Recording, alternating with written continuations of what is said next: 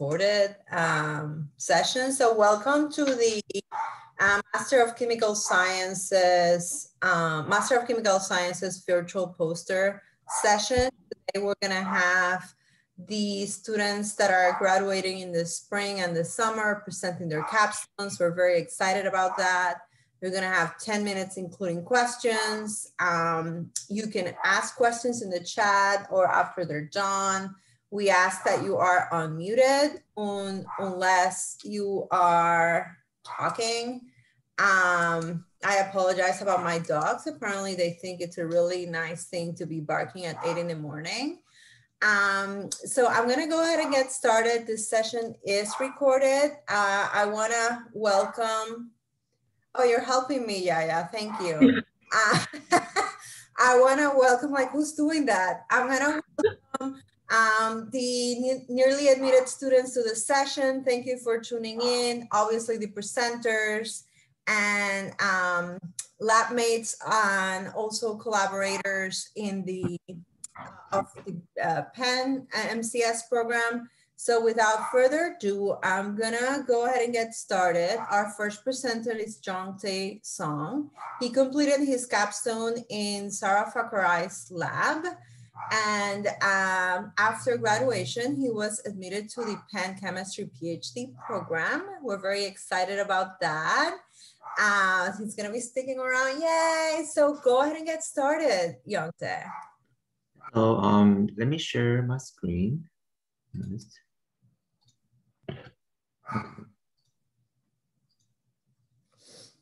Can everybody see my screen? Or did it close? It's taking a minute.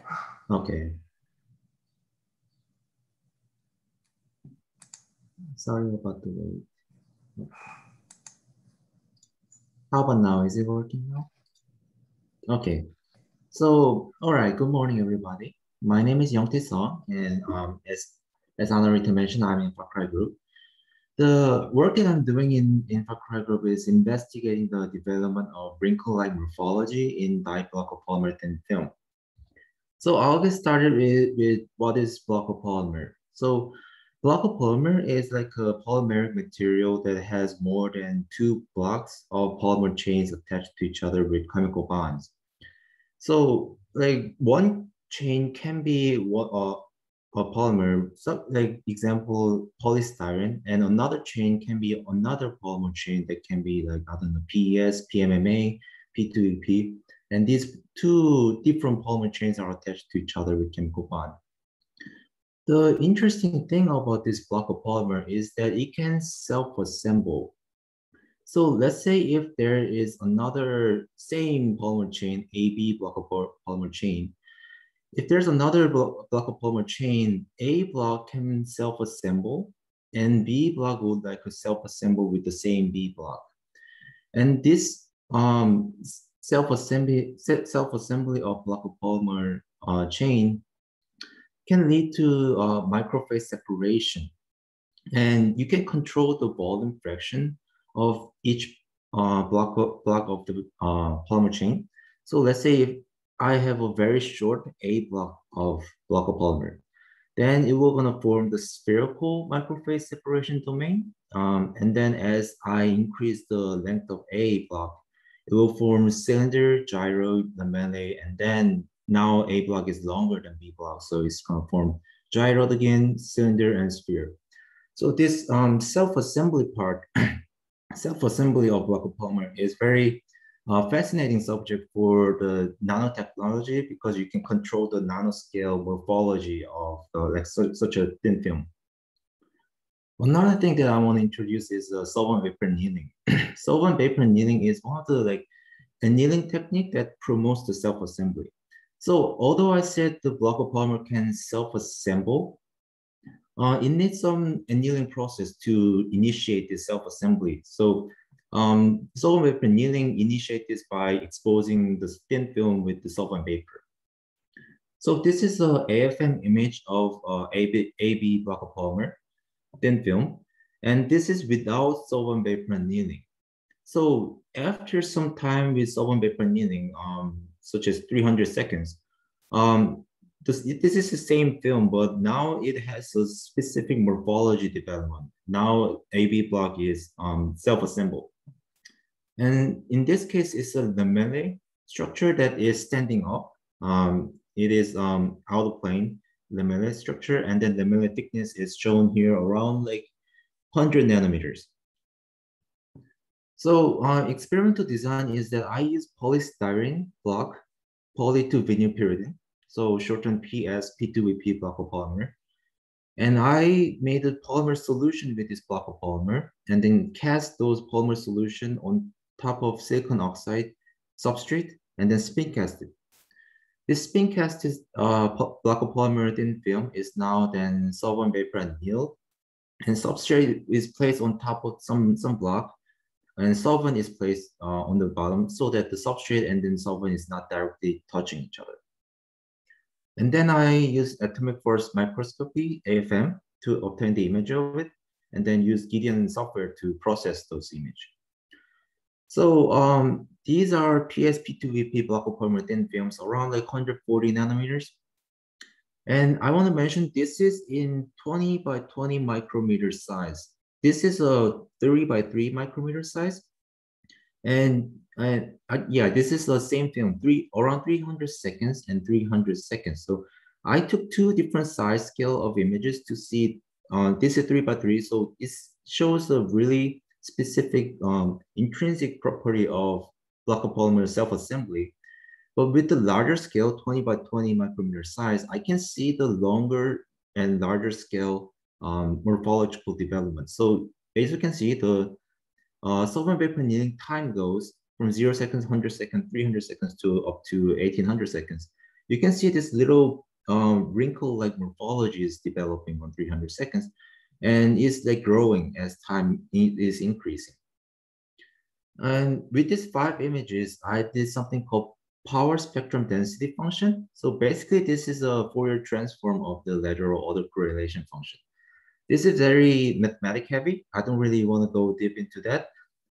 So basically, power spectrum density function is showing something about characteristic length scale of this morphological development.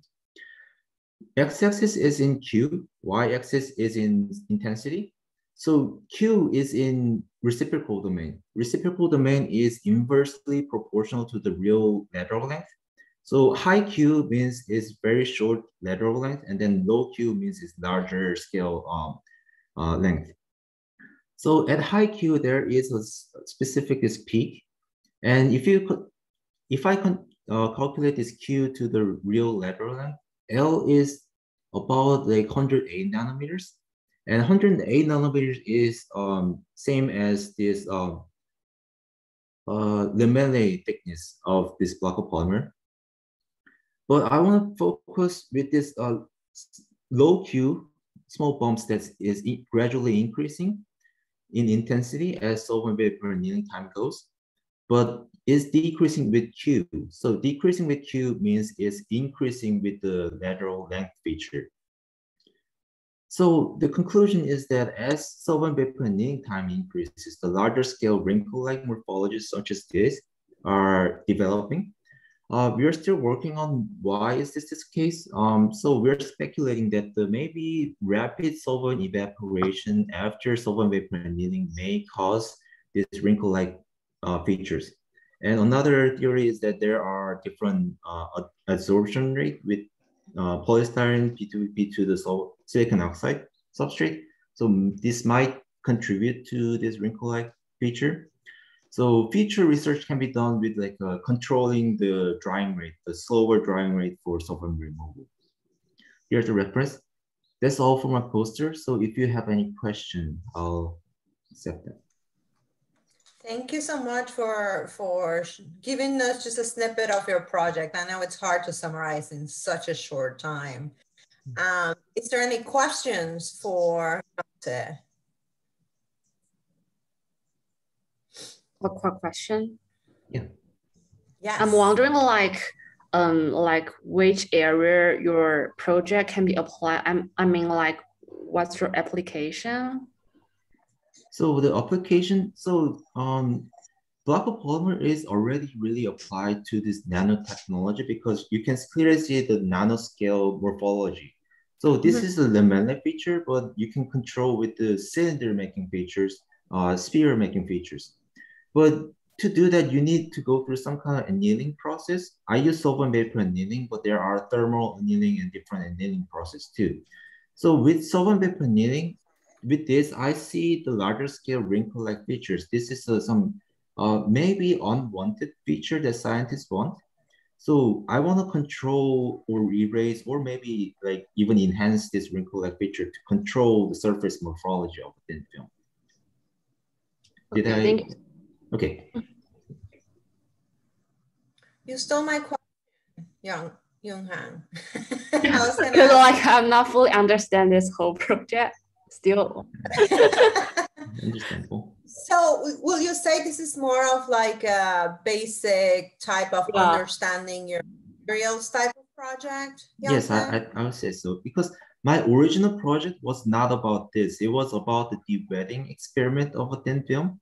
So if I do annealing process for very long, this thin film will eventually de-wet. That was my original project. But as I do the project, I saw these wrinkle-like features and Dr. Fakar, I think is very cool. And I thought it's very cool too. So I switched my project in the middle point. So yeah. Very good. Well, thank you so much. Thank you. We're very excited. And for those that you just tune in, remember that tomorrow at 3 p.m. we'll be showing we'll be announcing the awardee for the MCS Capstone Award. We had 3 entries and we'll be announcing it then. It's still a secret for now. So moving on, we have Young-Han Gao. She completed her capstone in Professor Maluk's lab. She's from the Materials Inorganic Concentration. And her next step after graduation is to return to her home country and pursue a career in materials chemistry. I just want to say before she presents, feel free to zoom in your posters if you think you can, and you should, so people can see it better. If you want to, you can. So take it away, Young-Han. Okay, thank you. Hi, good morning, everyone. I'm Young-Han from Maluk Group. My project is effect of the anchoring groups on the photostability of resilient polypyridyl sensitizers. Just feel free to ask me any questions. To start my presentation, I will share you why I want to do this project. Carbon dioxide is a primary greenhouse gas emitted through human activities such as burning of oil, gas, deforestation. And it accounts around 80% of all the greenhouse gas emissions in the world. And how the emissions of carbon dioxide change over time. And this figure shows the change from the mid-18th to today. We can see that the emissions of carbon dioxide emitted increased year by year, and they haven't reached their peaks through today. So it's like using solar power to generate fuel is a good choice to reduce the carbon dioxide. So in this project, we're using solar power to generate hydrogen in water splitting system. Is somehow a sustainable approach to produce energy from renewable energy resource. Over the past decade, the Maluk Group has been focusing on using the water splitting dye-sensitized photoelectrochemical cells. As the structure is shown in figure 3, we can see that the cell can absorb visible light and drive catalytic reactions to generate hydrogen and oxygen from water by using the molecular sensitizers. As shown this figure, water is oxidized on the anode side of the cell to form oxygen, and the protons are reduced to hydrogen at the cathode part. A small external bias voltage is applied to drive the overall redox reaction. And the anode side has attracts lots of interest and dominates research activities because there are 4 electron reactions. And the anode side is what I will focus in this project. Because the complexity of the cell, each component can affect the conversion efficiency of the cell. So like every component should be understood. And one of the primary factors is the property of the dye, and shown here. And the ideal dye requires not only a stable binding mode to the TiO2 surface, but also a good photo injection rate from the dye's excited states to the TiO2 conduction band, shown in this figure. And the anchoring groups on the 4 positions of the bipyridine ligands on the dye is one of the major factors that decision those properties. And the carboxylate groups or phosphorylate groups are commonly used in those sensitizers. As we can see in the experimental design, I designed 3 sensitizers. The first sensitizer contains phosphonate groups. The second sensitizer contains carboxylate groups, and sensitizer 3 contain both. According to previous studies, it has been confirmed that the sensitizer with phosphonate groups can have a good photostability bind to TiO2 surface, while the sensitizer with carboxylate groups can give a good photo injection yield. So it like that if I can insert both anchoring groups, my sensitizer can have both properties with good photostability and also good photo injection yield. And how can I make my sensitizers? And the right side, I show the 3 steps to obtain sensitizer 1 with phosphonate groups. As we can see, my sensitizer has a symmetric structure. So usually the outer unit contain phosphonate groups will be sensitized firstly, and then coupled with the inner 5 carbon chain linker to achieve the target structure. So typically 3 steps can lead to the target structure. And after obtaining my sensitizers, I would prepare my photoanode. So I draw 3 steps to illustrate the process of the photoanode preparation. The first step is deposit the TiO2 nanoparticles to the FTO glass. And then I dissolve my sensitizer in the methanol. And this is the solvent of the sensitizer. Because my sensitizer usually have the resilient 2+ ions, so it typically in the red-orange color in the solution. And after obtaining my solution, I soak my electrodes to the sensitizers, and this is the sensitized electrodes. As you can see that the effective area is 1 centimeter square, and it's in red-orange color, and this is due to the dark red-orange color of my sensitizers. So after I obtain my sensitized electrodes, I would do the photostability measurements. One of the important factors affect my performance of my sensitizers. And the photostability measurements was done by using this system. The blue box will contain different pH buffer. I using pH 4.9 and pH 6.9 as my buffer in these measurements. And at the left side, the blue LED light will directly onto the electrodes, and the irradiation usually take around 2 hours. And the last step is the theoretic calculations. Apart from the experimental design, I using the DFT calculation to further support my experimental design. This part, I want to find the interactions between the TiO2 surface and my sensitizer, such as the binding strength, binding energy. So the sensitizer one was firstly optimized, and those are the conditions. And I haven't done all the calculations. Here are the results and discussion part. The photostability measurements in those projects are usually monitored by using the UVV spectroscopy. And behind the spectroscopy, the Beer-Lambert law is the main principle behind this spectroscopy. There is usually a linear relationship between the concentration of the sensitizer on the electrodes and the absorbance. And the absorbance usually decrease over time, as you can see from figure A, B, C in both figure 6 and figure 7. The absorbance decreases over time as I plot from the black to red. And the changes in the absorbance in this project usually means the desorption of the sensitizers from the TiO2 surface. And the larger amount of desorption means the poor photostability. And the poor photostability is usually caused by the poor performance of the anchoring groups. So by using the absorbance spectroscopy, we can illustrate the performance of anchoring groups. Figure A, B, C represents sensitizer 1, 2, 3 respectively. As we can see in pH 4.9, the sensitizer 1 with all phosphonate groups shows the small amount of the changes in the absorbance, while for sensitizer 2 with carboxylate anchoring groups in B, it shows the large amount of the decrease in absorbance.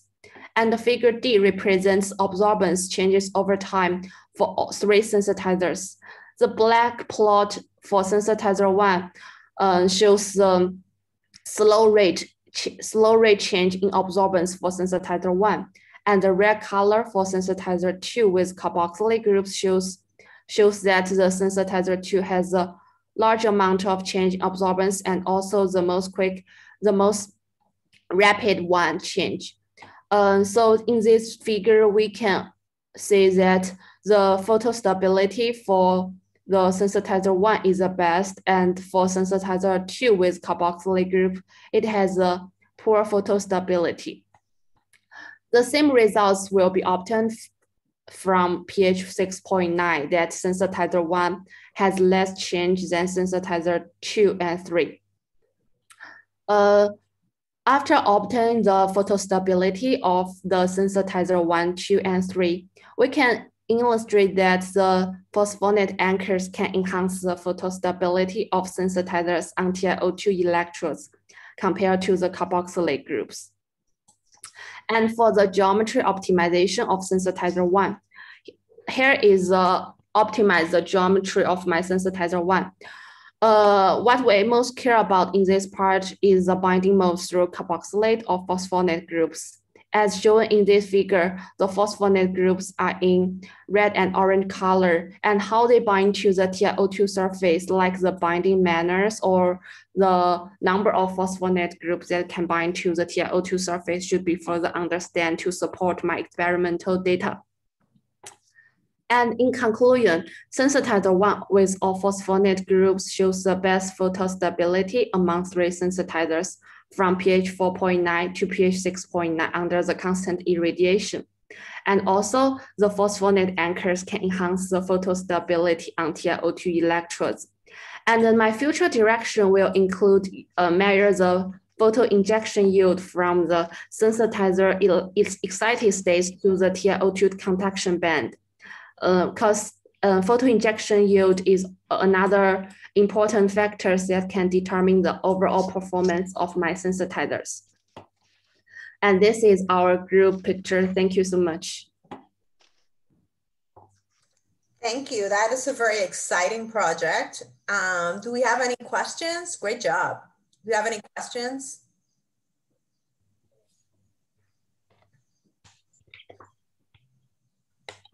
So I have a question.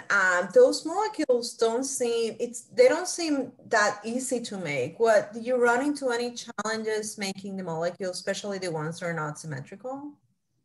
Oh yeah, like for the sensitizer 3, this is not symmetric. Like one side is phosphonate group and one side is carboxylate group. So like I should make one side and then do the purification and using the NMR and mass spectroscopy to confirm my structure.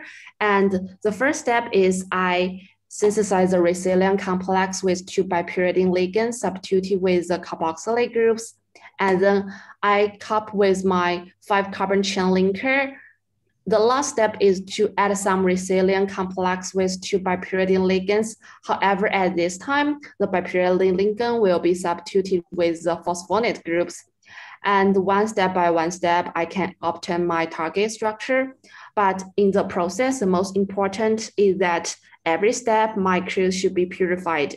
Like my reagent for the next step should be like 100, not 100% purified, but almost like almost should be purified by column and like no influence for the next step to increase my yield.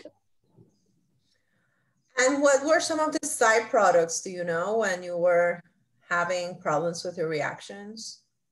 A side product is probably like the reaction ratio, because like sometimes the bipyridine ligand will not couple to the resilient complex, or sometimes the resilient complex will be hard to couple to the 5-carbon chain linker. So like I should monitor my reaction in the process. Okay, thank you. I know all of you guys worked extra hard because you were starting your project and COVID hit. So all of you had to make adjustments to your projects. And some of you got like later in the lab because master students were not allowed in the labs for a little while. So I really want to commend all of you for the great work that you guys did. Thank you so much, Yoonhan. Any other questions? Yeah, go ahead.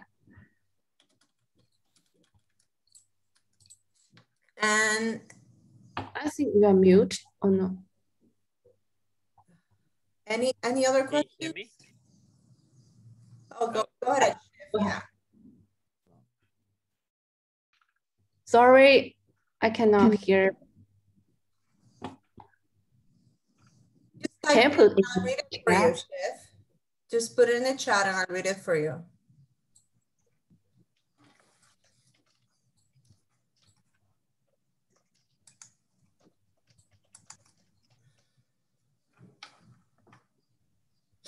Thank you so much.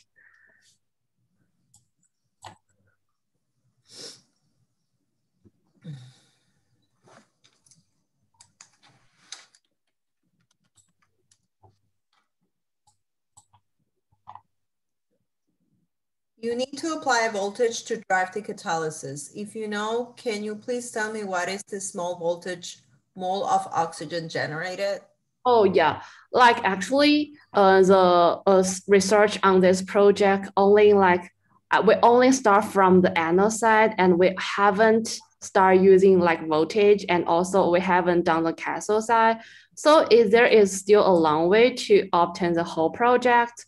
So still we cannot know the voltage that we probably need for the experiment, but we are sure that there should be a voltage here.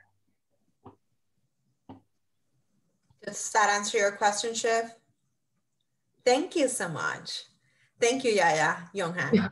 And also, do you know the turnover frequency of the catalyst? Still don't know, because like we haven't like applied to the real system. We only measure like stability, like photo injection yield. We haven't done lots of work on the whole system. Okay, thank you. Thank you. So our next presenter is Diana Arndt. She completed her capstone project in Professor Murray's lab. Diana is, and she was one of those people that had to switch her project pretty quickly. She originally had an experimental project, and then she came up with this more computational project that she's going to show. Again, I want to encourage you when you're talking about certain figures, so you want to zoom in or something to be able to see them better. So Diana will be looking for a job in industry after she graduates. So take it away, Diana. So good morning, everyone. Can you hear me okay? Works good. All right, perfect. So as Anarita said, I've been working in the Murray lab for my capstone project. And my project has been focused on developing a software to better analyze transmission electron microscopy, or TEM, images of the nanoparticle systems that are coming out of the Murray lab. So as a basis for my project, I first looked at this commonly used software. It's called ImageJ, which aims to segregate particles from the background of TEM images into these measurable shapes, so you can find size information about the system. However, I've often found that if you use ImageJ, it often misidentifies particles. And this is because the separation algorithms are pretty simplistic. The software uses a pretty simplistic intensity thresholding system where an intensity threshold is set and any pixel above this threshold is the background, anything below is considered a particle. So this process often aggregates particles, you overestimate the average particle area. So to address these limitations, my first objective was to come up with some more robust algorithms for separating those particles from the background of the TEM image. Then my second objective was to encompass these new algorithms in a MATLAB application dashboard that would help the user to choose better parameters for analyzing their specific TEM image by providing some sort of indicator for the reliability of the results coming out of the application. And I'm calling these quantitative results or indicator of the reliability of the results confidence intervals here. So for my first objective, instead of using this thresholding system to segregate particles from the background, I'm using a system of radiating intensity profiles, where for every particle, you have intensity profiles moving from the center point of the particle to the edge of the image. And the reason for this is that every intensity profile has a position where the profile has passed from the particle into the background of the image. That location is then an edge or a point along the edge of the particle. So if I can identify that position for every intensity profile, all of the edge points add together to form a particle perimeter, effectively separating the particle from the background of the image. So I've determined that the area of increase from the particle to the background of the image is where that location of the edge point is. So actually, to isolate those areas of increased intensity in the intensity profiles, I've developed differential profiles that have these positive peaks indicating those areas of increased intensity. I then identified the edge peak using a reference peak that's similar to the thresholding regime used in ImageJ. But you can see that the reference peak here, which kind of matches up to the second blue peak, isn't in exactly the same position. So this indicates that my process is likely a little bit more precise than the processes used in ImageJ. So next, I developed this quantitative indicator of the reliability of the position of these edge peaks. So for each of the differential profiles, I find the amplitude of the edge peak here, as well as the noise level of the profile. I then take the proportion of each of these values to the maximum amplitude of the profile and average the two attributes into a single proportion. I'm actually reporting these intervals as percentages, where 100% would be a completely reliable edge point position that would come from a profile that has no noise and a single peak. Then these intervals can be averaged together to find the reliability of a single particle perimeter or the image as a whole. So for my second objective, I then encompass these algorithms in this MATLAB application dashboard, which you can see here. So in this case, the user can use these algorithms by setting several different parameters, such as whether they want to find the area or the diameter of their particles, whether it's a bright field or dark field image, or setting a confidence minimum. And this means that any particle that does not reach this confidence minimum is not included in analysis, and it's outlined in red instead of green. So I have found in my experiments using confidence minimums, different trials with different confidence minimums, that these confidence intervals could act as a feedback loop to help me choose better procedures for analyzing my images. So for instance, for this rhombus system shown down here, I decreased the confidence minimum from 55% down to 40%. And when I did this, I found that in general, the particles with a higher confidence interval were oriented to the top left of the image. And so this orientation then indicated a hidden background gradient that was making it more difficult to analyze particles in the bottom right portion of the image where the contrast was not as great. So because I found these background gradients, I realized that the user is probably going to want to do some pre-processing of their images to sort of maximize the information that is available in analysis. However, anytime that you do modify the information in a data set, of course, it has this data manipulation bias incorporated in the results. So I also wanted to conduct some experiments to see how the pre-processing regimes that I included in my application would affect the results. Specifically, I looked at these spherical system and found the average diameter of each of these particles. So I included two different pre-processing regimes. The first one includes saturating a percentage of the top and bottom pixels of the image to increase the contrast.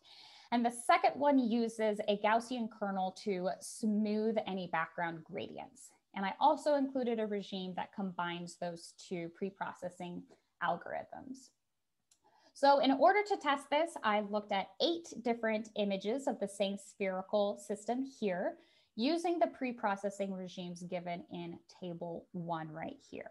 So some of the trends that I found were that when you increase the contrast, this always decreases the average diameter, but it also increases the image confidence, which is a good thing. In contrast, I found that flattening tends to decrease the image confidence, which is not what you want.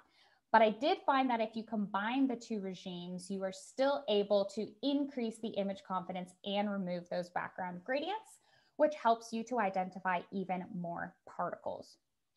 But because increasing the contrast does decrease the average diameter, it's important when reporting these results to divulge what pre-processing you used to show that you may be underestimating the average diameter slightly from the original image. So in conclusion, I found that my MATLAB application can effectively segregate those particles from the background. And it also provides more information about the data in the image using those confidence intervals that can help you choose a better parameter system or procedure. I also anticipate that this process could be used for other types of data sets like SEM images. You would just have to change a little bit of the code there. Also for analyzing spaces in between particles rather than purely that area of the particles themselves. And finally, I just want to thank everyone in my lab for having so many amazing suggestions and all of their assistance, and especially Austin and Katie, who provided me with these images so that I could complete my analysis. So now I am happy to take any questions. Thank you so much. Any questions from the group?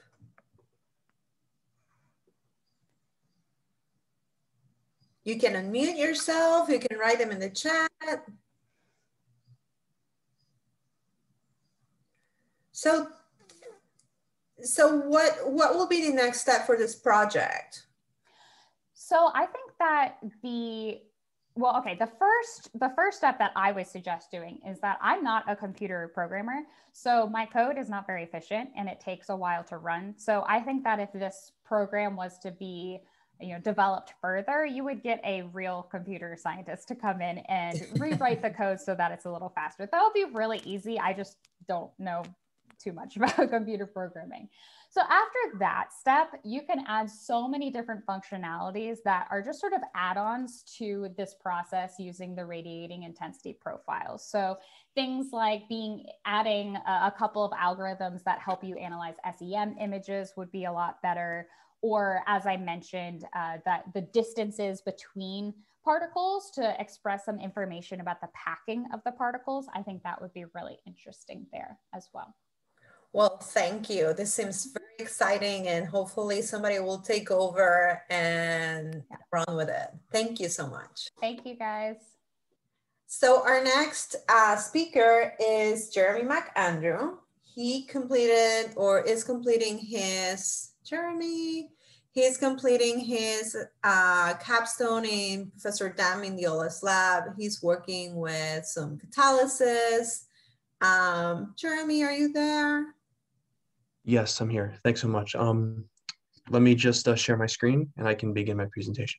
Thank you so much.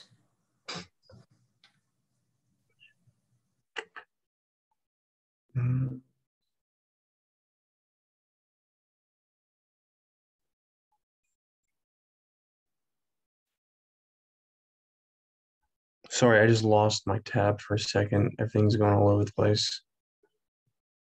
Where the heck? There it is.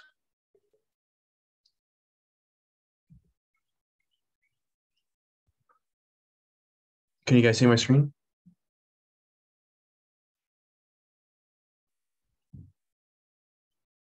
We can see your screen, but we can see a portion now. Thank you so much. Phil. Okay. Okay, so talking. Yeah, go ahead. Okay, so hi everybody. My name is Jeremy McAndrew. I'm working in the Mendiola lab in some catalysis, and I will begin my presentation. So the steam cracking process is a process by which the petrochemical industry dehydrogenates saturated hydrocarbons into their unsaturated analogs. These unsaturated analogs, or olefins, how we know them, are utilized to produce products having extensive uses such as the production of adhesives, elastomers, and polymers, all of which make modern life possible. However, a great disadvantage plague the steam cracking process, as it is extremely energy intensive. It requires very high temperatures, up to 800 degrees Celsius, and is very, very unselective due to the radical nature of the dehydrogenation, producing multiple products. And this is going to exacerbate the cost due to separation. This process explores the possibility of converting the stoichiometric homologation of already existing inexpensive olefins with the transient species dicyclopentadienyl titanium methylidine into a catalytic process. So to go into a slight bit of history, back in 1978, Tebbe and co-workers reported the stoichiometric homologation of ethylene to propylene. They added a methylene unit to an alkenyl chain at mild conditions. This transient species 1 can be generated through 2 synthetic routes, either by the activation of the Tebbe reagent with a Lewis base or upon heating potassium reagents. Converting this already known process into a stoichiometric system, into a catalytic system involves the addition of a triphenylmethylene phosphorine in situ. The proposed cycle, how this could work is as follows. So step 1, this transient species undergoes a 2+2 cycloaddition with an olefin. In the example here, I have ethylene to form a four-membered metallocycle A. Then intermediate A can undergo beta hydride elimination to form an allyl hydride species B. Step 3, species B then undergoes reductive elimination to form C to simultaneously expel the homologation product, in this case propylene. In this step, the titanium 4 complex is reduced to titanium 2. The titanium 2 product is expected to decompose through multiple mechanisms under stoichiometric conditions. This decomposition is irrelevant to the project of what titanium 2 will go to. Up to this point, steps 1, 2, and 3 are all recapitulations of the stoichiometric reaction. However, what would be new and what I would ultimately be trying to do is step 4. The addition of the triphenylmethylene phosphorine would oxidatively add the methylene unit to complex C to form a methylidine Lewis base adduct D. This is the fundamental step in being able to regenerate the titanium methylidine species. This has literature precedent with and has been used with divalent zirconium and titanium complexes. Then finally, step 5, the ligand association of that triphenylphosphine regenerates the active catalyst to close the cycle out. So whenever I'm going to be doing any sort of experimental trials with this, the olefin I used instead of ethylene was 1-octene due to its experimental availability, non-volatility as a liquid at room temperature, and its non-toxicity. Therefore, any trials I run of this reaction is expected to produce the homologated product of 2-methyl-1-octene. So in general, this project can be divided into 3 main objectives. Simple enough. So 1 is the synthesis of the product standard 2-methyl-1-octene independent of homologation or reference to determine future results. 2, the conformation of the stoichiometric homologation of 1-octene to 2-methyl-1-octene via species 1 that can prove that this stoichiometric reaction can work in the first place. And 3, the attempt at the actual catalytic cycle using the triphenylmethylene phosphorine ylide. So the synthesis of the product standard was mainly straightforward enough. This 2-methyl-1-octene was synthesized via Wittig chemistry with 2-octanone, and conveniently enough, the same ylide I would be working with in the catalytic system to form the 2-methyl-1-octene. And then this was further separated via fractional distillation. It was not completely distilled 100%, as if you can see there's a little bit of residual THF signals in this spectrum. But looking at this, I think it's definitely a really decent standard to which to measure future results. And then again, that was confirmed through the proton NMR. So after confirming that the 2-methyl-1-octene product has been established, it was time to confirm the demonstration of the stoichiometric homologation. So this is where I ran into a snag in the actual project, where I'm actually running into a little bit of trouble, because under 13 conditions, I was not able to confirm the stoichiometric product using 1-octene. So the first reaction performed was the TeBe homologation using pyridine as a Lewis base, all using stoichiometric amounts. However, no product was formed, which led me to introduce an increase in the temperature from room temperature to 50 degrees Celsius into the system to keep everything else constant. That was also unsuccessful. So I would take that and say, okay, well, maybe it has to react more. So I gave more time to react. Still no luck. And then what I would do is introduce even more heat into the system. So I would take it from 50 degrees into 80 degrees to see if that would work. And unfortunately, that did not seem to work. So then I decided to run the same reaction, but without the Lewis base activation, as this homologation is also reported without the Lewis base. Because the original paper does report this reaction without the Lewis base activation, and other papers report that it will enhance its reactivity with the Lewis base. So without the Lewis base, still I was not able to confirm any product, and I went through the same sort of temperature changes and time changes, and I was still unable to get this to run. And then after my failures with the TeBe reagent, I decided to use the potassium reagent, which is in some respect more convenient than using the TeBe reagent, because even though the potassium is light sensitive, it has to be reacted in the dark. The potassium doesn't need any sort of external chemical activation.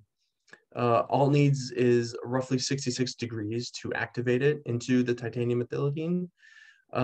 So running these reactions with the potassium and 1-octene still yields similar results to the TeBe reagent. Something noteworthy to mention is that using the TeBe, that during these runs at roughly 80 degrees Celsius, that some chemistry did happen in which the oligomerization of 1-octene took place around the signal of this NMR around 5.4 ppm. So therefore some chemistry did happen, however, not in the direction I tried to make it go, because originally I would have thought that this sort of signal would have resonated with the some of the vinylic hydrogens, as if a switch from 2 signals to 1 would have been a very good sign. However, it seemed that even in the baseline, that octene was still present, and then no other signs of the homologated product took place. So it has been kind of unfortunate, but taking this project, the future directions would be as follows: is that the stoichiometric homologation it still has to be confirmed. So the first thing I would do is I would purify all the starting materials. Not only would I just confirm them by NMR, but I would actually collect crystal structures above the TeBe and the potassium reagent to further confirm their structures. Along with this, I would make sure not only to use a temperature near around 80 degrees Celsius to avoid any sort of oligomerization of the olefin I use, in this case, octene. I would definitely substitute the 1-octene for a more volatile olefin. For example, either 1-hexene, or even I would use ethylene most likely, because that would be mimicking the seminal paper exactly. It is possible that the 1-octene could have been long enough, and the aliphatic chain could have somewhat interrupted or disrupted any sort of could have interfered in the activation of the olefin moiety. And if that still did not work, I would be searching for, I probably would go for search for an alternative titanium complex to use. Possibly a titanium complex that was possibly more, or a titanium ethylene that was able to be more electron rich, that could maybe donate its electrons better, and to undergo this 2+2 cycle addition. I would also probably research some zirconium complexes, as they would possibly have similar chemistry, both being group 4 metals. Anyway, hey, I appreciate you guys taking a chance to listen to me. And if there are any questions, I'm more than happy to field them.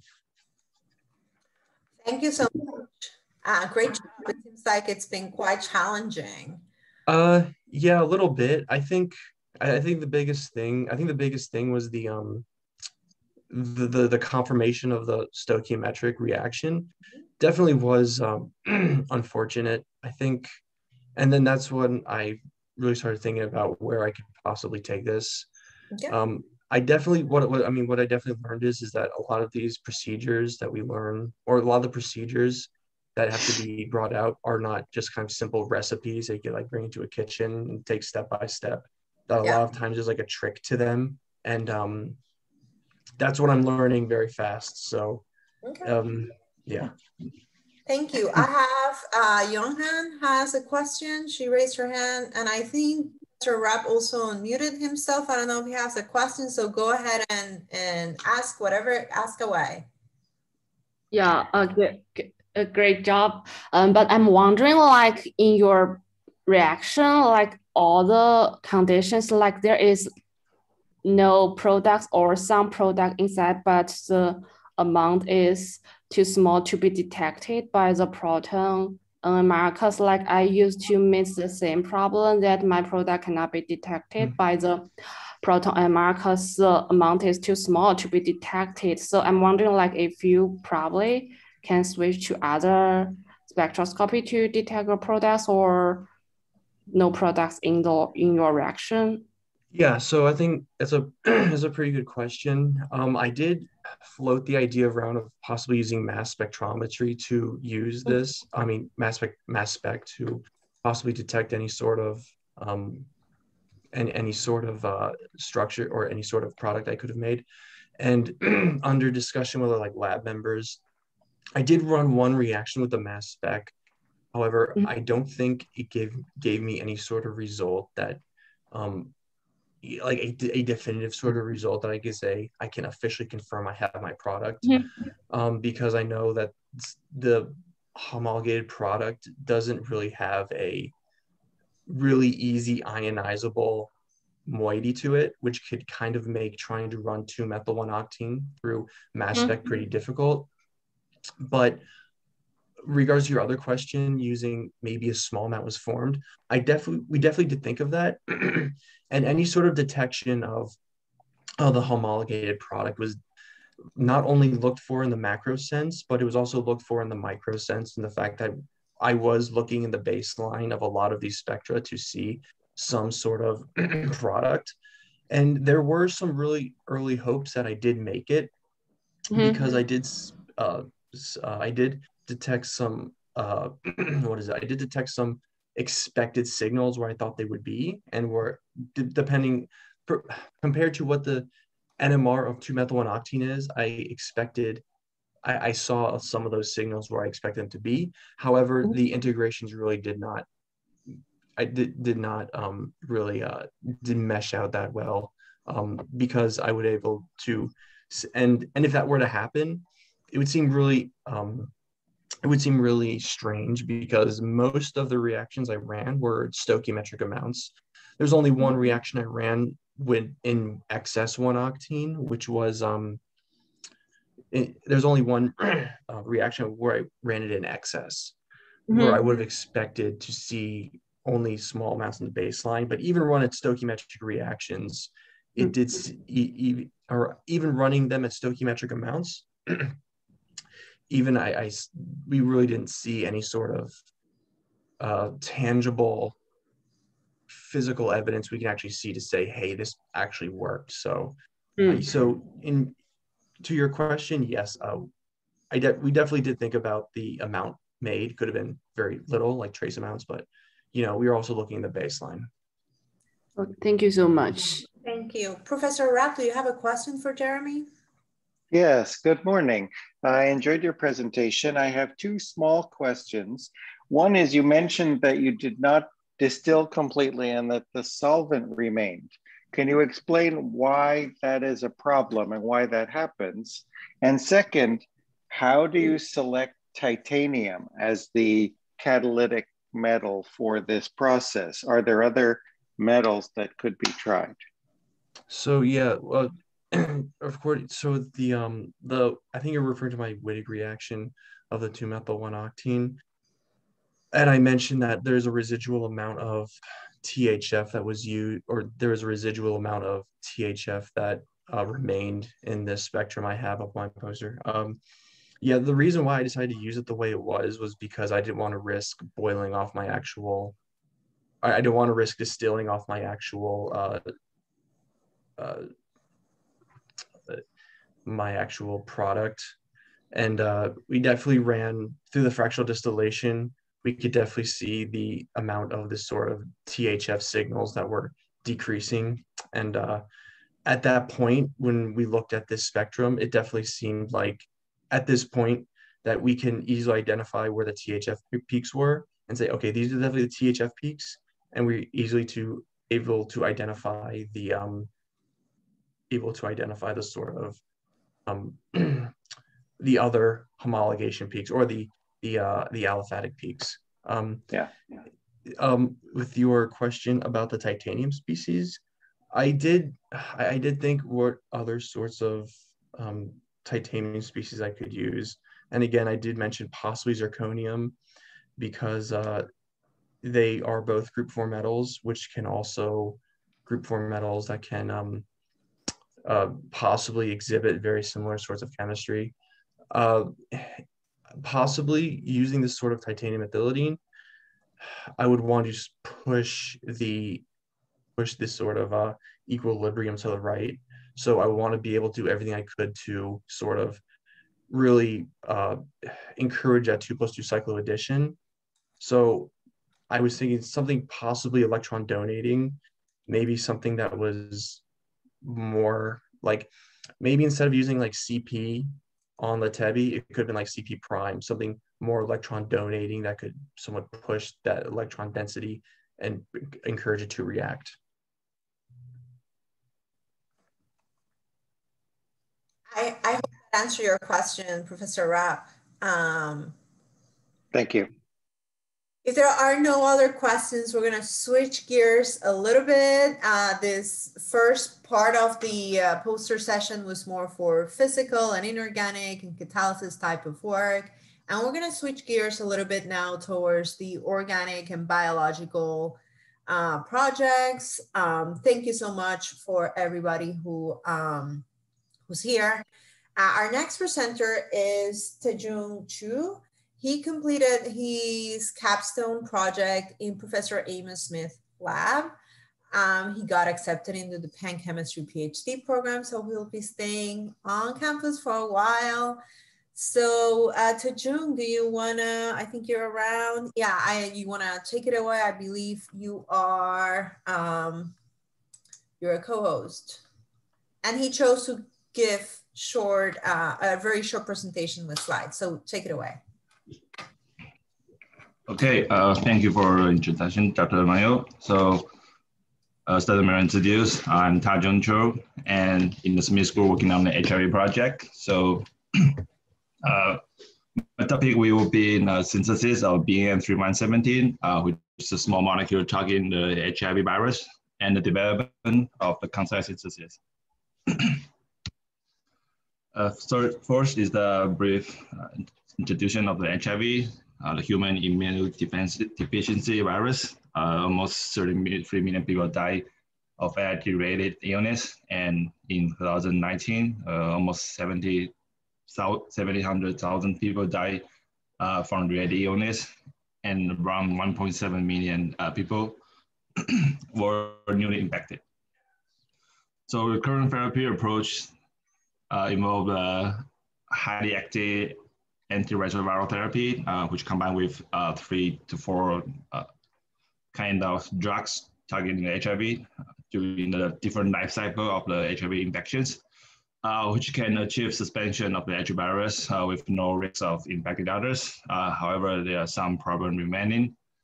The most important is that this therapy failed to deplete the latent viral reservoirs because in our body, some of the infected cells can remain inactive, and this HART therapy, they cannot target and eliminate this inactive virus. So once you stop using this therapy, this virus may go active again and increase the HIV virus in your body level again. So therefore, this therapy are not effective. So next, I'm going to talk about the mechanism of the HIV infections. So this is the host cell, the main target of the HIV virus in our body, the helper T cells. So the infection starts with the binding of the M retrieval on the virus membranes, which consists of 3 subunits of the GP120, like a plate of flour, and 3 subunits of the GP41, like a stalk of a flower. They attach to the membranes of the HIV virus. Then the GP120 subunit on the HIV virus can then attach to the CD4 receptor on the T cell, host T cells, and dramatically change the conformation of the 3 subunit and GP120, and open the co-receptor binding site CCR4s. The corresponding binding site on the GP120, which can bind to the co-receptor CCR4 or to X3R4 on the host T cells. And then that leads to, after this 4 binding is formed, these receptors can then drag the virus toward the T cells and form hordes, and they can transfer the capsid into the T cells. And then followed by a series of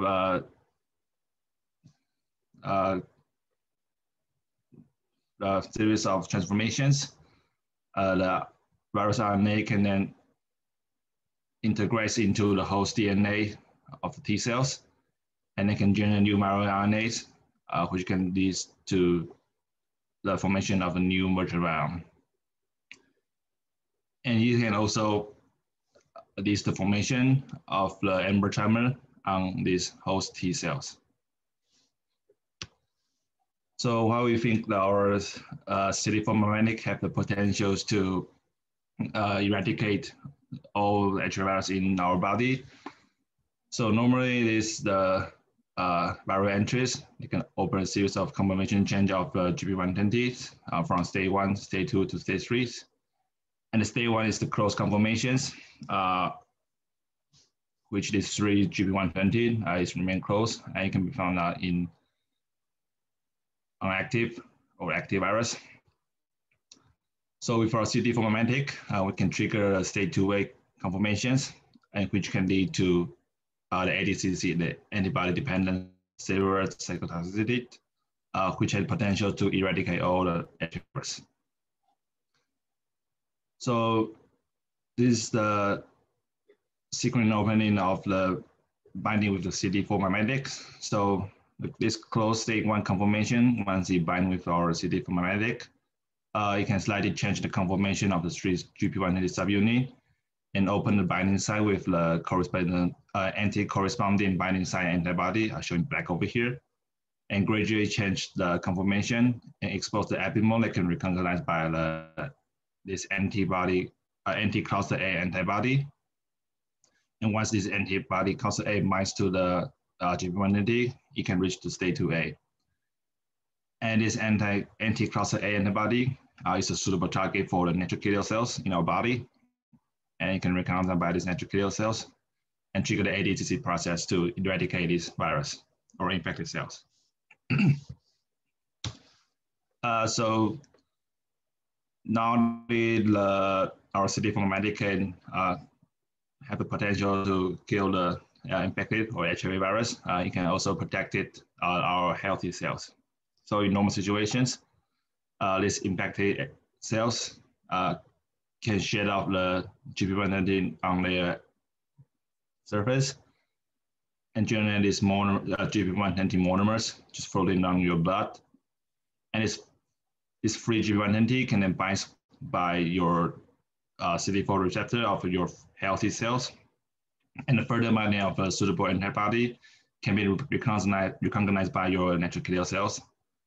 And then this healthy cell will then be eradicated by the natural killer cells. So with our CD4 mimetic, we can now only trigger the ADCC process. This floating GP180 monomers can bind with our CD4 mimetic. And so these monomers can be able to bind with the CD4 receptors on our healthy cells and prevent it from recognized by the natural killer cells. So the small molecule start from the screening result of the more than 15,000 compounds and give us the HCS heat showing over here, obtained by Dr. Debney from the New York Black Center. And after almost 2 decades of engineering and ACR study, our Smith group obtained one of the currently compound BN3170. And as you can see, it is bioactivity testable over here. Our BN3170 target a different strain or clade of HIV virus, which show pretty good IC50 value from 11 micromolars to around 1 micromolars. And its NAB is a parameter shows that if it's our BN3170 is specific towards the virus. So the number is higher, means that our compound is more specific towards the virus. And this compound is first synthesized in 2016 by Dr. Mario, our former members, and it can be obtained by 15 step with 6.2 overall yield. But every step needs almost every step in the synthesis require column purifications. And because of growing interest in our bioactivity, testing of bioactivity and animal study with our collaborators, a more efficient and scalable synthesis is needed. So this is the second scalable synthesis of the BN3170. It's published in 2019 before I joined the group. And also my first project to synthesize about 10 grams of this BN3170 for biotesting. And its synthesis is 16 step and around 10% yield. And only 1 column purification, which is the late stage coordinations, is needed. However, this for synthesis is pretty time consuming. Some of the steps takes more than 2 days, 3 days. So it takes about almost 2 months to complete the whole synthesis. And because although this can generate like multi-grams of BN3170, start with 20 grams of starting material, we still need more efficient synthesis because our collaborator has increasing their interest in this compound over the years. So we need about 50 grand a year. So it takes like 6 months to 7 months for us to prepare that much of compound. So this leads to my next project. So you can see that there are some steps pretty lengthy. It takes 4 steps to install a terbital carbamate amino group, the 5 positions, and it takes about 4 steps to install the guanidine at the 2 positions. So this leads to my next project. It's the development of the concise synthesis, and I work with Dr. Higgins in our groups, who is now moving forward to the industry. So we now currently develop this concise synthesis of BN0117, featuring Nikishi coupling, transfer, and coordinations to keep this synthesis with 9 steps and 8.44% yield. Though it's pretty time saving, takes about 2 weeks to complete the whole synthesis. There are some steps that can improve in terms of yield, like this AZA-Michael series, and the last step of coordination, which are what I'm currently working on. So these are our collaborators, and that's what I'm going to present today. Thank you. Thank you so much. It looks like you work really, really, really hard and getting lots of products. So congratulations on that. Do we have any questions for Tejung?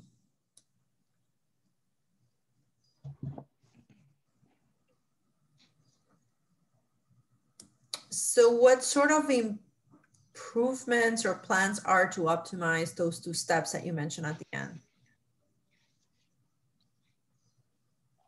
So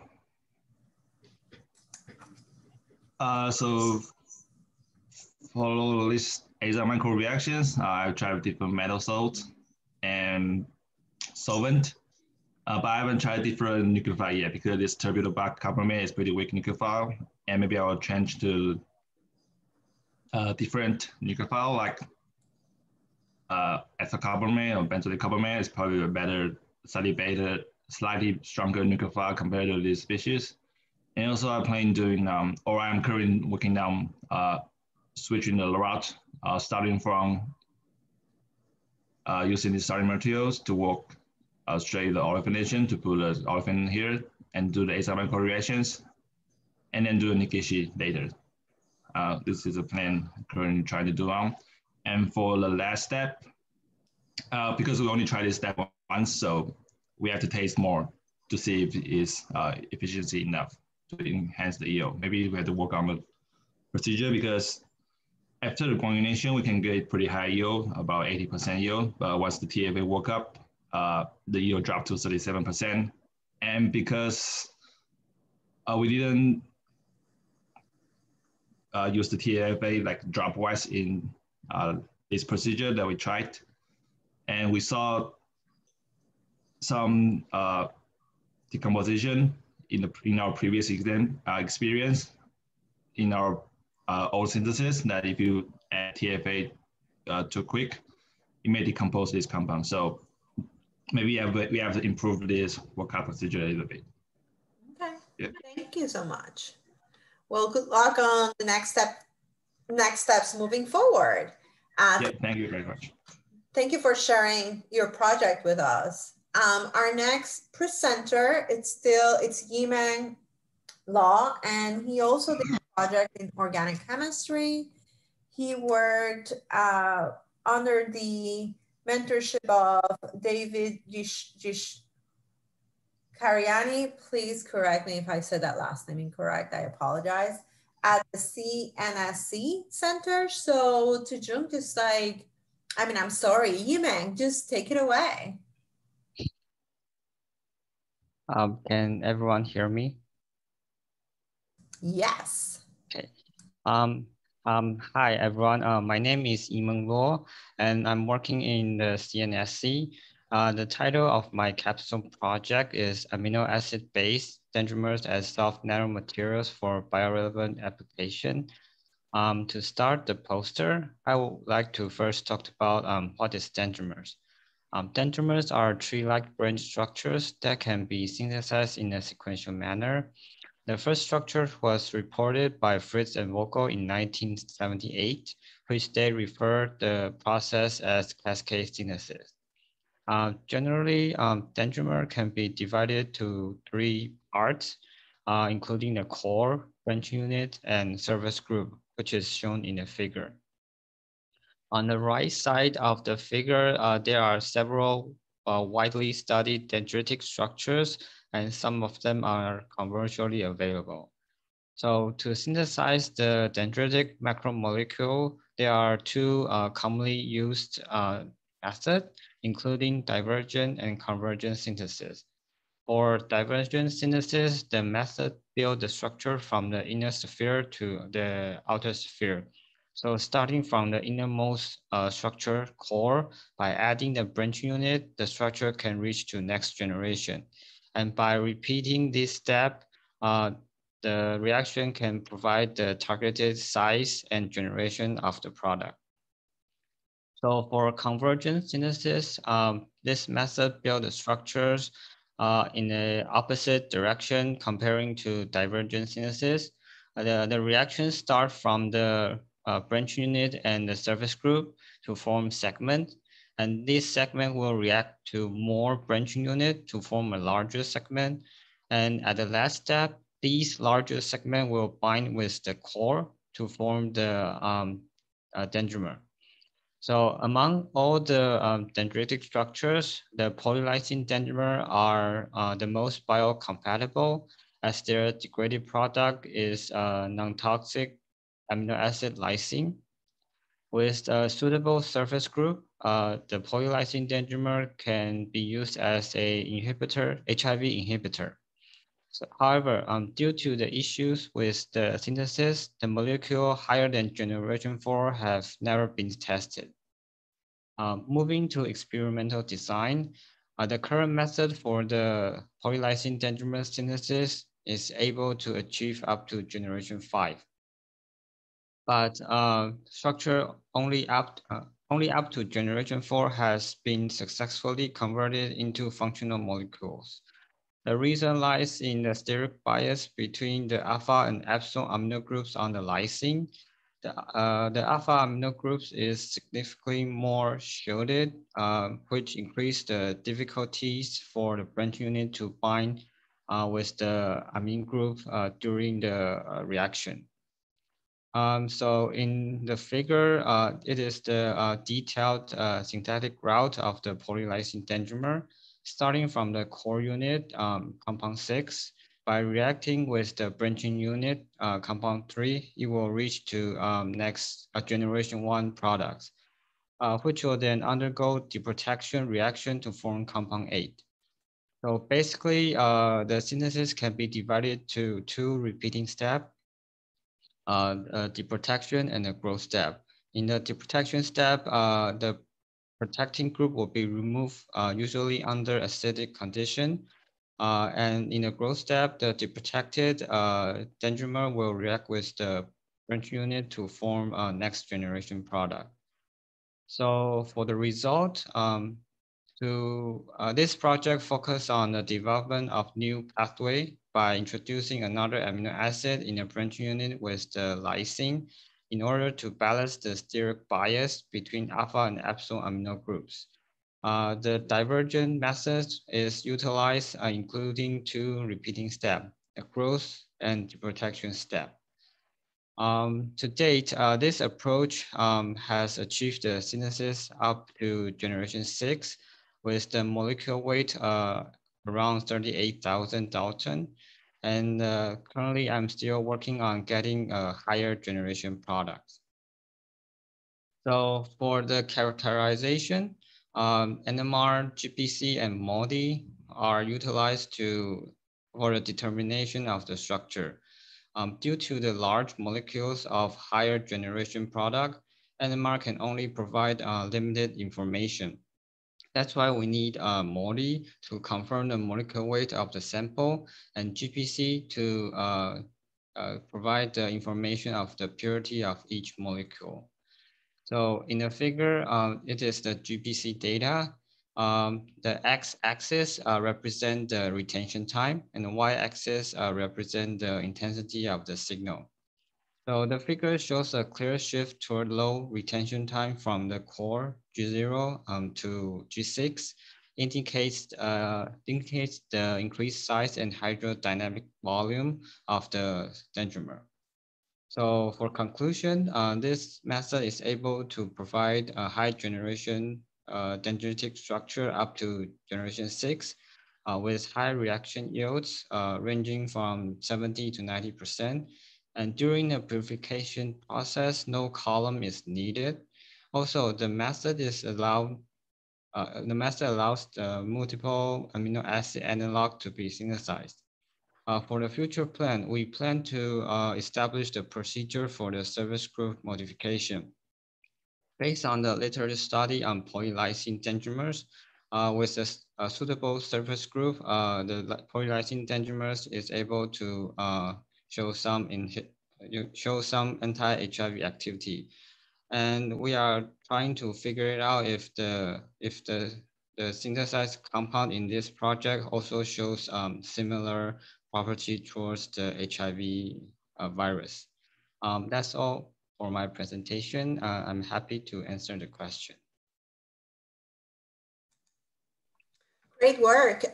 Thank you for that. I forgot to mention that Yimeng will be joining the chemistry PhD program at Ohio State University. So congratulations on that. Yay.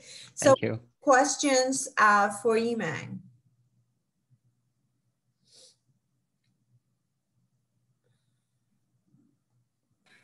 Yeah, I had a quick question. So like in the results section, you show that table. Can you explain like why all the peaks are at 1? Okay. So you mean the GPC data, right? Yes. So so in here there are like data from the GPC, and different color represent the different generation of the products. So actually they are like different data, but I just combine them in one figure to show that there's a clear shift of the changing retention time. So GPC separate the molecules by the size of the sample. So larger structure will come out earlier, and the smaller structure will come out will have longer retention time. So starting from the core, like G0, which is shown as an orange line, and then G1, and then up to G6. I was trying to show that the structure is growing bigger and bigger. And that's how we determine that the dendrimer reaction is finished and grow to the expected size. Does that answer your question? I think so. Christopher, did that answer your question? I guess my question was more on the y-axis, because the y-axis represents intensity. So here I see that all of the peaks are at 1. So I guess, does that mean the intensity is 1 for every single generation that you detected? Actually, the intensity represents the total amount of the chemical you injected into the HPLC. So in here, I'm not really concerned about the amount of molecule I injected into. Okay. So I did the normalization to make it like looks at the same intensity. Yeah. Okay. Yeah, that makes sense. Thank you. Thank you. Thank you. So how does your methods compare to analogous methods to generate bigger molecules? So so normally dendrimer synthesis only include like one specific amino acid. So in here we include like 2 and try to balance the steric bias, like at the alpha amino groups. It will by introducing another amino acid, it will become like longer, far from the core, which will reduce the steric hindrance of Okay. the amino group. Yeah, that's the different part. Well, impressive work. I know working with this large molecules are very, very challenging. So thank you for sharing your work with us. Yeah. Our next presenter, it's going to be Brian Gillespie. Are you around here? Brian? Yes, hello, can you hear me? Okay, so Brian actually is a lawyer who's completing our program. So we're very impressed that he can do that. And he's been doing this part-time, but he's graduating at the same time as full-time students. So kudos to like more impressive work towards what you've done. He completed his capstone under Professor Ricardo Gottardi at Penn Medicine, and his work is actually a literature review. So I'm just gonna let you take it away and share your project with us. All right.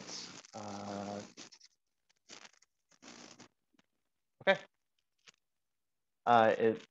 As Anna-Rita said, my name is Brian Gillespie, and I completed my lit review in conjunction with the Gottardi Bioengineering and Biomaterials Lab over at Penn Medicine, specifically with the Children's Hospital of Philadelphia.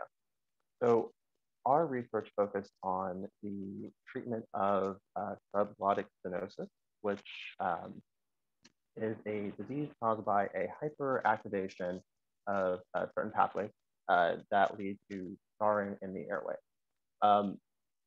So why is this a problem? I guess 2 years ago, I probably wouldn't have to explain why having trouble breathing is a problem. But I think that recent events have kind of brought to light why this can be a problem, especially in pediatric patients. Currently, there are no treatments to prevent the development of stenosis. Instead, there are only treatments to manage symptoms. So as you can see here, this is what stenosis looks like in vivo. So we have a 3D rendering as well as an X-ray rendering, and you can see kind of the top of the bottom of the airway, kind of in normal diameters. And then you can also see that narrowing. So the key question that the lab is trying to solve is if it's possible to locally deliver a minimally invasive therapy to prevent the development of LPS in the first place, to prevent that scarring. And why is this a problem? So LPS is caused primarily, so not over 90% of cases, by an airway injury. A lot of this is intubation, and just to kind of put a face on it, intubation is required in many of the over 20,000 premature births, among other disorders as well, that take place in the United States. And up to 21% of intubated patients are at risk of developing stenosis, so developing that scar tissue which leads to that narrowing. Unfortunately, there is no safe period for how long somebody can be intubated. In adults, there is some leeway, so between 7 to 10 days, but with pediatric patients, there is no safe window. So chemically, what causes stenosis? So an injury takes place, and blood rushes to the injured site. Blood releases a chemical called TGF beta, which is responsible for kicking off the healing pathway. TGF beta molecules, specifically an isoform called TGF beta 1, binds to receptors on cell membranes, TGF beta 1 receptors, and those activate what we call the SNAD2/3 pathway. The SNAD2/3 pathway is responsible for healing, the healing process. So specifically, it activates fibrotic genes, and these fibrotic genes are responsible for collagen production, fibroblast proliferation. Unfortunately, when there is a hyperactivation of this SNAD2/3 pathway, there is excess fibrotic tissue, which causes this scarring in the airway. So that is what leads to these results. So as I mentioned, currently there is no treatment to prevent stenosis. There are ways to mitigate existing symptoms, And those range from highly efficacious to high risk to low efficacy.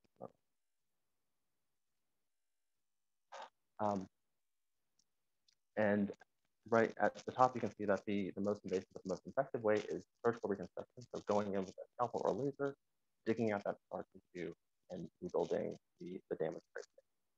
Less effective is our mechanical mechanisms, like a balloon dilation. So going in and just physically inflating a site, or putting in a stent to mechanically support a site. And finally, there have been some drugs to hopefully make things worse, not as bad, but a lot of the drugs have been, again, they don't prevent the hyperactivation of that SMAD2/3 pathway, so they don't prevent the development of stenosis in the first place. Instead, they hopefully can treat some symptoms, but there's been some experimentation with drugs to prevent stenosis in the past, and some of those have had mixed results in humans, and some of them have proved to be actually pretty dangerous. Some promising candidates have been actually carcinogenic. So we definitely don't want to use those. So there's definitely a need in the market, and the lab thought that, applied biochemistry or biological chemistry is a way to directly approach the problem in a way that no one else is. So instead of focusing on a mechanical approach that alleviates symptoms after the fact, we want to focus on a chemical approach to prevent the dysfunction from occurring in the first place. So going back to that pathway, the TGF-beta1 pathway and tissue healing, again, TGF-beta1 is a pathway that's used throughout the body to kick off the healing process. TGF-beta1 stimulates kind of extracellular matrix production, but unfortunately, TGF-beta1 is also associated with, it also aggregates in there. So that can lead to kind of this feedback loop where there's more TGF-beta1 that gets released by the body, produced, leading to that hyperactivation that leads to fibrosis in the first place. So the idea is that because this hyperactivation is what leads to fibrosis, if we can stop the hyperactivation, then we can stop the fibrosis from taking place. So the idea is to use a TGF-beta1 inhibitor to help the healing process, or to help prevent stenosis during the healing process, to prevent that abnormal healing process from taking place. So in this ideal situation, we have the injury take place, TGF-beta1 is still released from platelets that gather at the injured site. TGF-beta does get released to kick off this healing cascade in the body. However, this TGF-beta1 inhibitor acts as a competitive inhibitor, binding using kind of a serine 280 residue that mimics the natural TGF-beta1 binding site, or a binding ligand, to competitively bind to those receptors to prevent hyperactivation. So what the end result is lower activation. And with that lower activation, you do not have as much SMAD2/3 activity. And consequently, you do not have that collagen production, that fibroblast proliferation, and therefore that excess fibrotic tissue. And hopefully you have fewer people dealing with stenosis in the first place, especially those pediatric patients who are at a much higher risk. And again, as I mentioned before, TGF-beta is important throughout the whole body. So one of the considerations is delivery. So in the biological chemistry side of things, we want to make sure that we are focusing what we do to avoid off-target effects. Here, because TGF-beta is involved in healing processes throughout the entire body, we want to make sure that this inhibitor goes to the right site so that we're not impairing any other normal biological functions, including something that may have brought somebody into the hospital in the first place for private intubation. So we want to locally deliver this inhibitor in the airway using a biodegradable stent. That way, we can provide structural support if that structure is needed to Currently, that's something that chemistry can't do alone. We're able to provide a sustained delivery of the inhibitor over time. So whether it could be a short-term period of a couple months, it could be up to a year. We're able to tailor that release profile. And then finally, the stent will degrade over time. So at the end of the therapy, that will kind of prevent any issues that might come with stent removal. And yeah, so again, we want structural support, we want the therapeutic agent, and this will be a first-in-class therapy to prevent LCS. I want to thank the lab, and that's it. Thank you for your time. So thank you so much for giving us like a very big overview of a very detailed work you've been doing. So do we have any questions from the group? This is Ursula. I just have a quick question. It was an interesting talk. So I know you're focused on local release, but has there been research to see if any of the drug has also been absorbed systemically? And you also said it breaks down over time, but I was wondering if you knew how long it takes to be metabolized. Okay. Sure. So do you mean just in general, have we done research on the inhibitor in vivo models? Yeah. Okay, sure. So there's definitely been some research in small animal models. So in rats and mice, excuse me, to study some of that. And one of the reasons that the lab wants to move forward is because things have looked promising in those models. There haven't been too many off-target effects yet with a local delivery, which has been handled mostly through microspheres. But there has not been the same analysis on larger models. And actually that was something that I was hoping to do starting last summer. But as Anna-Rena helpfully mentioned kind of at the beginning of this whole process, we've had to make some adjustments just kind of because of COVID. And everything just kind of got thrown off. That's why we were doing the research review. So to answer your question, there haven't been as many studies on what the effects look like in large animal models or in people, specifically with this inhibitor. The lab is hoping to start doing that research, and they are working with a team of surgeons at CHOP to actually get some pediatric tissues to start looking at what it will look like just kind of in vitro. But right now we're still waiting on building that data for those large animal models so that we can show that this is a safe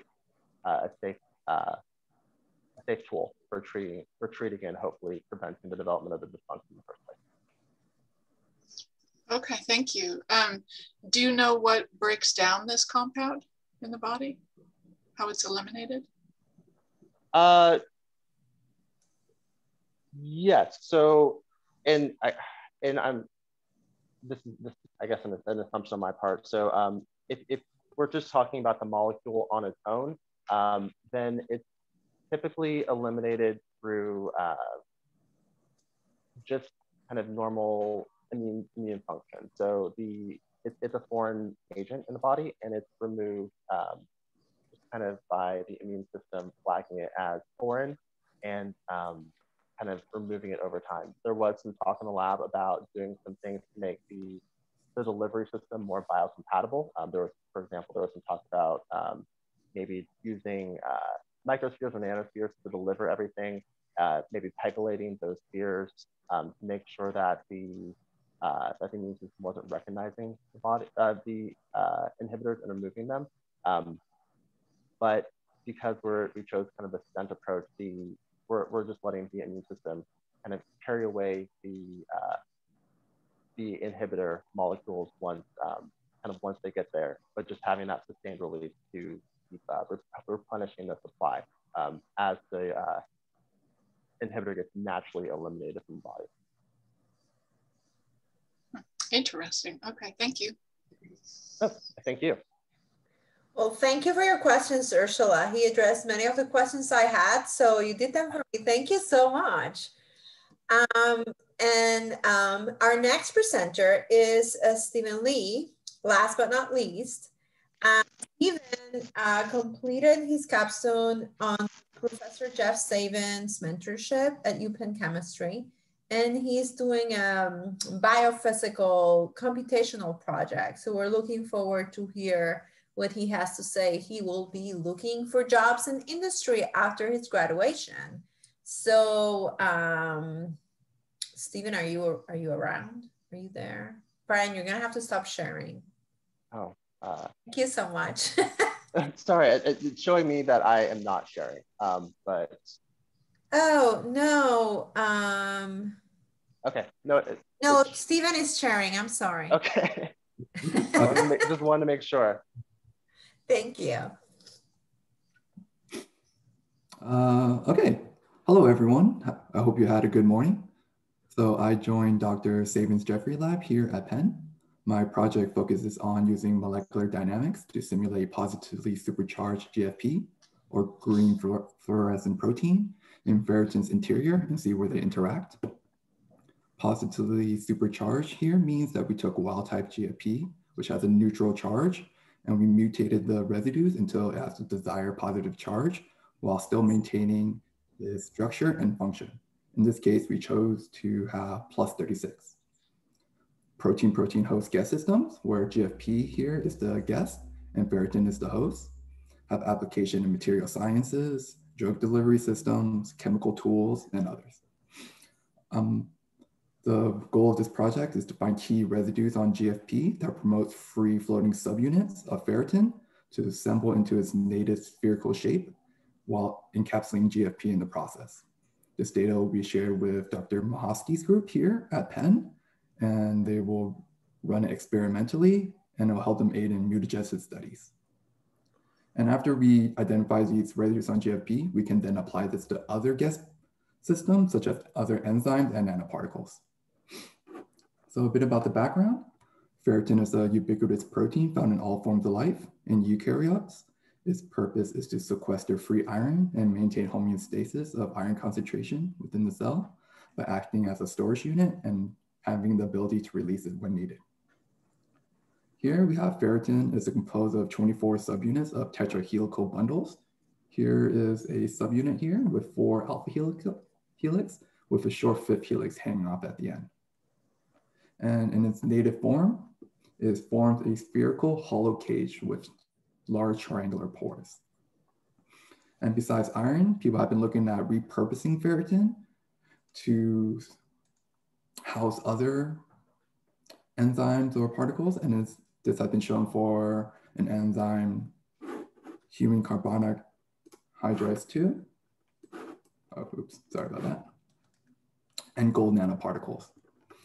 Here we have a positive charge protein here with ferritin subunits here in red to depict the negative charge.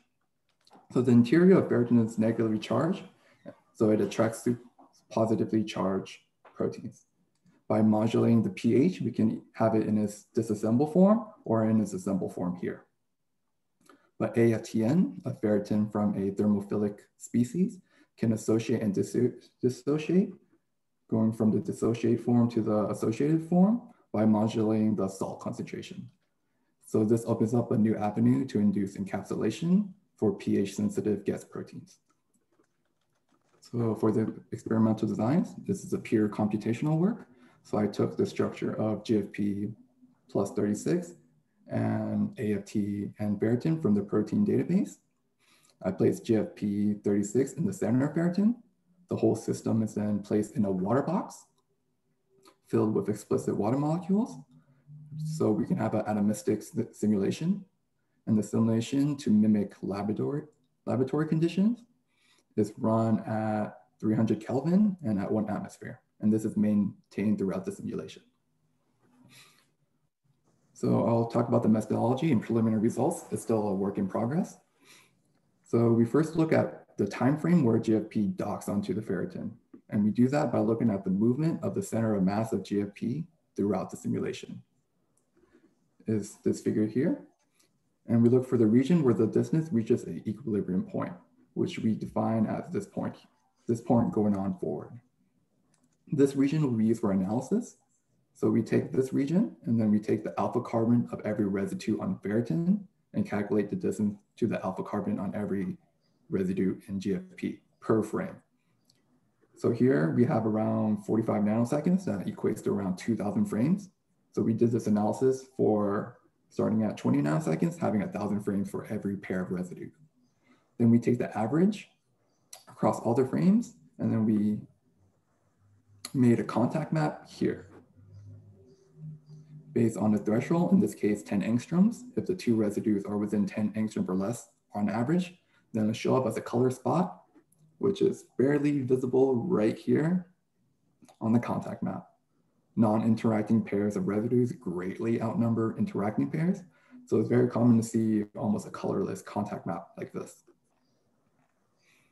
And then we plotted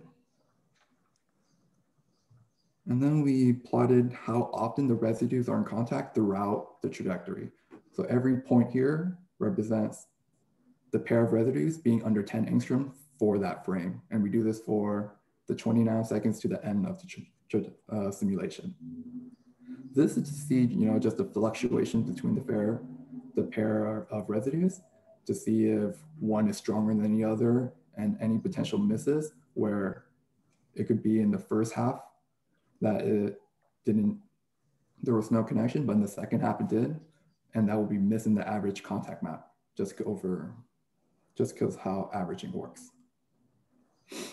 And then every pair of residue, every pair is then visualized using VMD.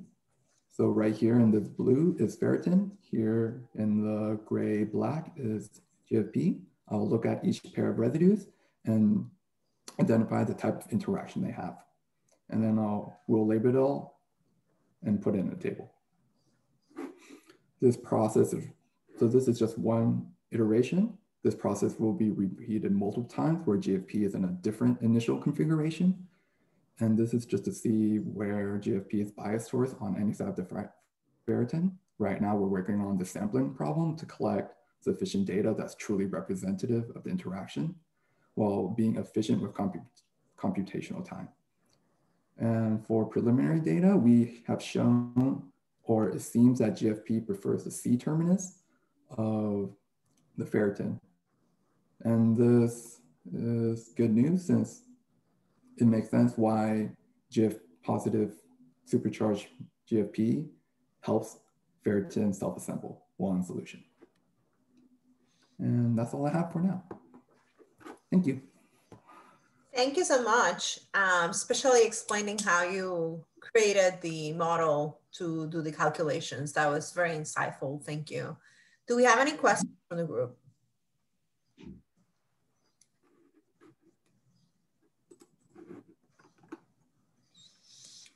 So do you know what types of applications ferritin will have in the Mohosky group? They are really interested in ferritin just as a protein as itself. And then, so they want to understand how the application, how it can be used as a carrier. So it can deliver like fluorescence protein to the desired location. It can be as a drug delivery system, carrying the drug of interest to any part of the body. And that's also because ferritin, the exterior is very stable, so they can modulate it and add a ligand to the exterior so it can have better, reach the target better. Okay, well, thank you so much. Like I said, you're last but not least. I also want to mention that in the group today, we have Panky Mehta. She's also graduating. She completed her capstone. She's completing her capstone at the CNS C Center as well. She is unable to present a poster because it has confidentiality issues. They're looking to, they cannot disclose, but she will be joining the University of Delaware PhD program. Congratulations. She is in the call if you have any questions, or you can reach out to her like later. There you go, Panky. I want to thank everybody for joining us. We're very impressed with the work that all of you have done, especially being super flexible during COVID, both you and your faculty mentors, your research mentors, they were able to provide a meaningful research experience during such uncertain times. So we wish you the best moving forward. Like I mentioned, we're gonna create a capstone page later on, and the MCS Capstone Award will be announced on the Friday chemistry award ceremony. So thank you again. And thank you, Panky, for joining us as well. If you have any final questions or comments, feel free to do them at this time.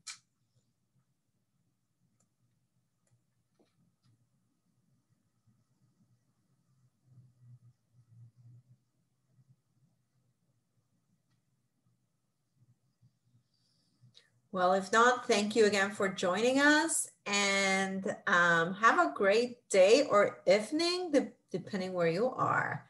Thank you so much.